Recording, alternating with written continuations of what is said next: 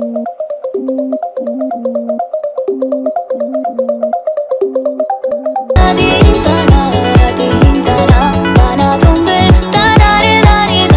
Friends, ഈ software എങ്ങനെ download ചെയ്യാമെന്നതാണ് ഞാനിവിടെ പറയുന്നത്.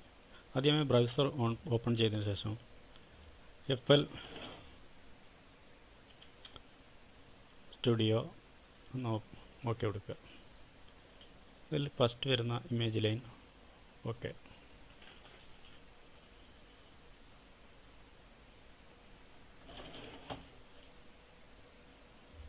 ഇവിടെ ക്ലിക്ക് ചെയ്യുക.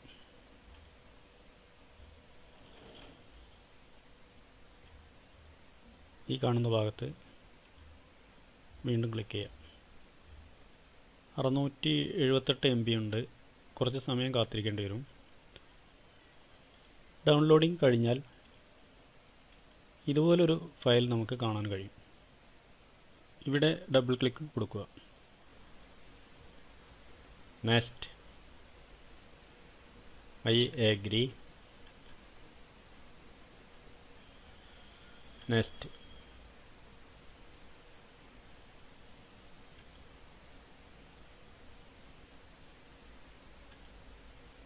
നെക്സ്റ്റ് കൊടുക്കുക.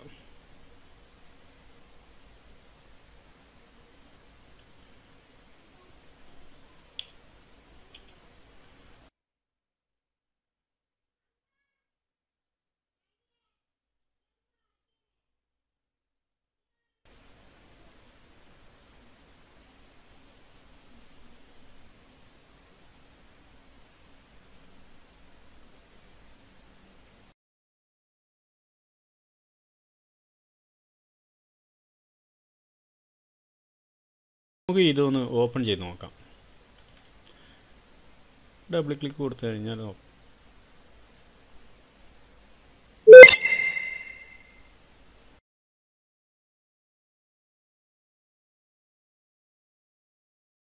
ഇത് പ്ലേ ബട്ടണിലൊന്ന് അമർത്തി നോക്കാം.